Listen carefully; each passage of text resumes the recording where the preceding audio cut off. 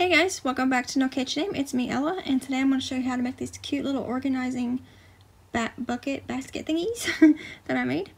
So you're going to need 2 strands of worsted weight yarn, a J 6mm hook, a pair of scissors, a yarn needle, and a stitch marker. So let's get into it. Okay, to start with 2 strands held together, make a magic circle and then put 8 single crochets into the circle. It's a little tricky sometimes to work with multiple strands together. Sometimes I have a little issue with it, but you know, just take your time and work on it and you'll get better at it. So put 8 single crochets into the circle.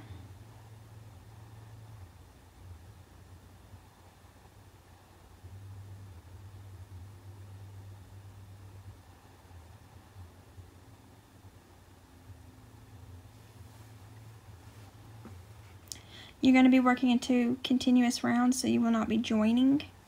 So that's why you need a stitch marker. That'll help keep your beginning of the round marked. Pull your circle tight.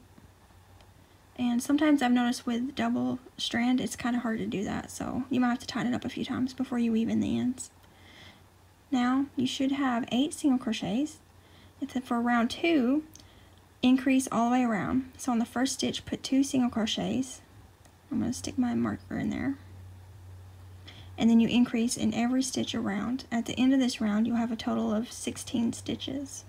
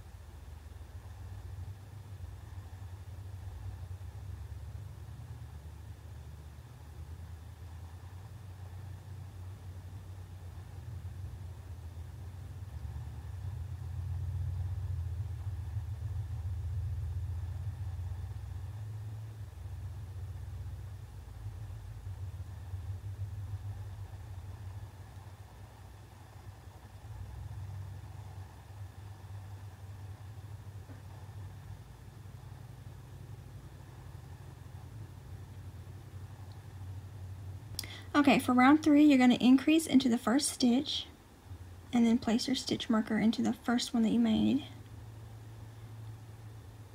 And then in the next stitch, single crochet 1. And then you're going to increase again, so put 2 single crochets and then 1. That's your repeat all the way around. You'll be doing increase 1 all the way around, and at the end of round 3 you'll have 24 stitches.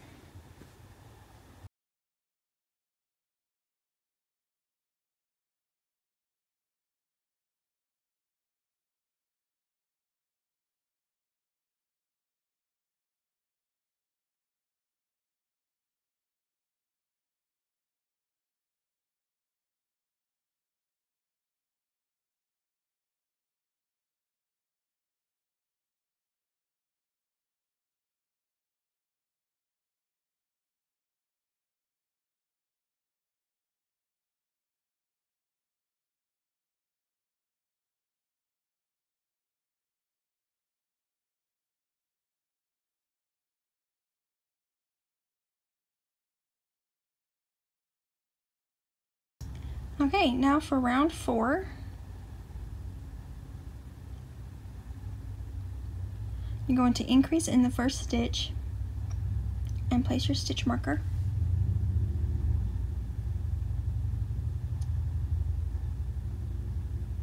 And then you're going to single crochet the next 2 stitches. So increase in the next stitch and then single crochet 2. That's your repeat for this round. So you'll be increasing and then doing a single crochet and then a single crochet all the way around. At the end of this round, you'll have 32 stitches.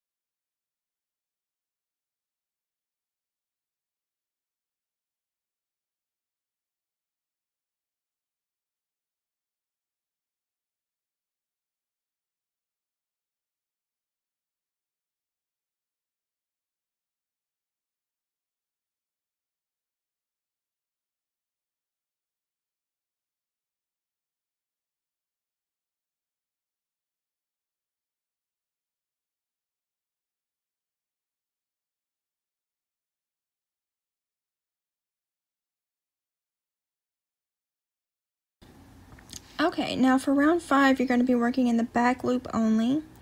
The front is the one closest to you, the back is the one furthest away from you. So you're going to want to work into the back loops only. Increase in the first stitch, and then place your stitch marker. The reason you're working in the back loop is so that it'll help turn the little bucket so it'll be facing upward. And now single crochet in each of the next 3 stitches in the back loop only.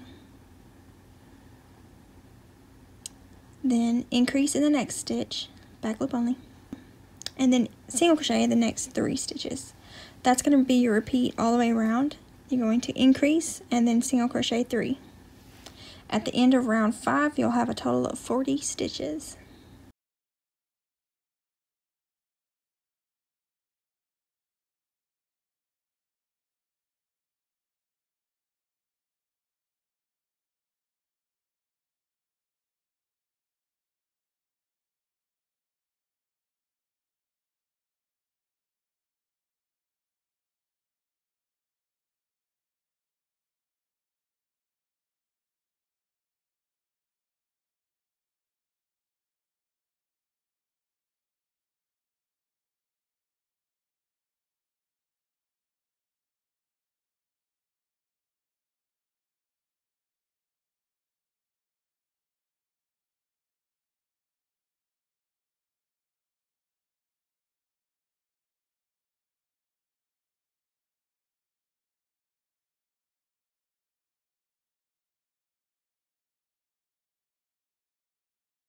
Okay, for round 6, you're going to single crochet in each stitch all the way around, and that'll be a total of 40 stitches.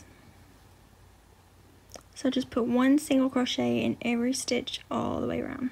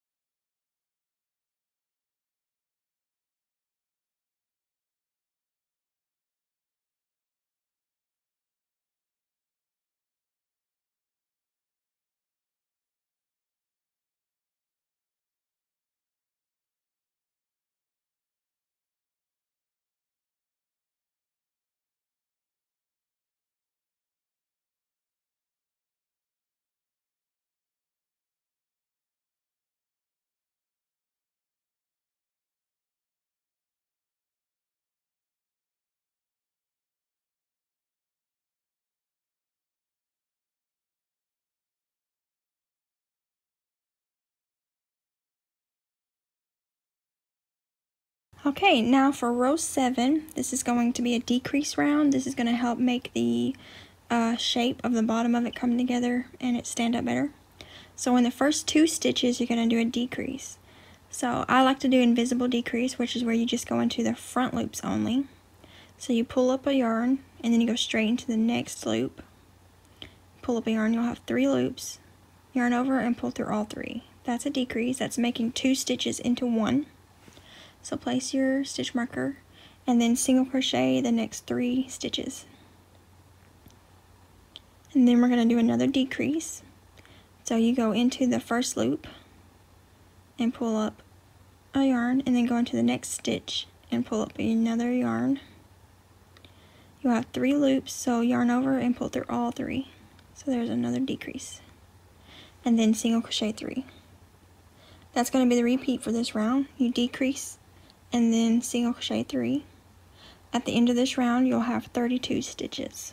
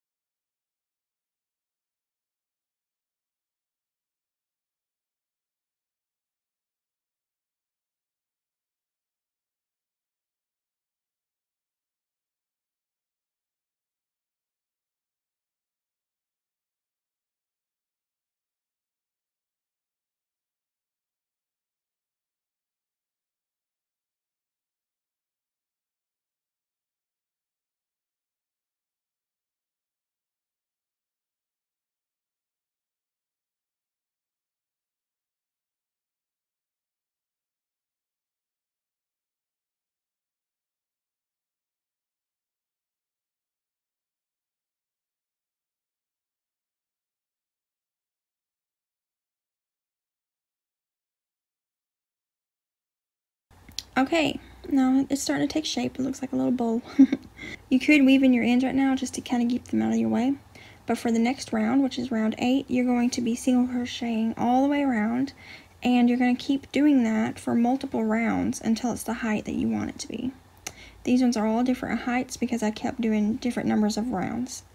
So now you're just going to start crocheting all the way around until it's the size that you want it to be. Okay, so here I am. I have done 5 rounds of single crochet, so that's 8 through 12. This is the height that I want this one to be, so I'm going to slip stitch in my first stitch to fasten off, and then pull up my yarn a little bit and snip it, and tie off my end a little bit right there. And then to make it curved at the top, you simply just row the edges down. It curves pretty well on its own. It's a little stiff because of the 2 layers of yarn.